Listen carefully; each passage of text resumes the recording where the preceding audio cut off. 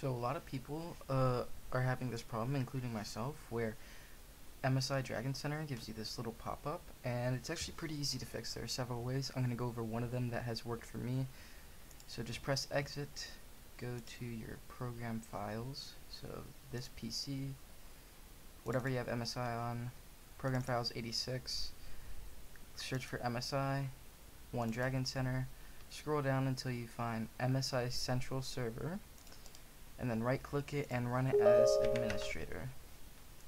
Once you do that, you should be able to launch MSI Dragon Center.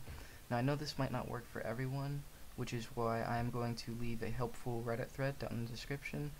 And if you don't know how to get here, I will also copy and paste this for you. But as you can see, that worked very well, and now I have access to everything that I want to change. Thanks for watching, and if this worked for you, please drop a like.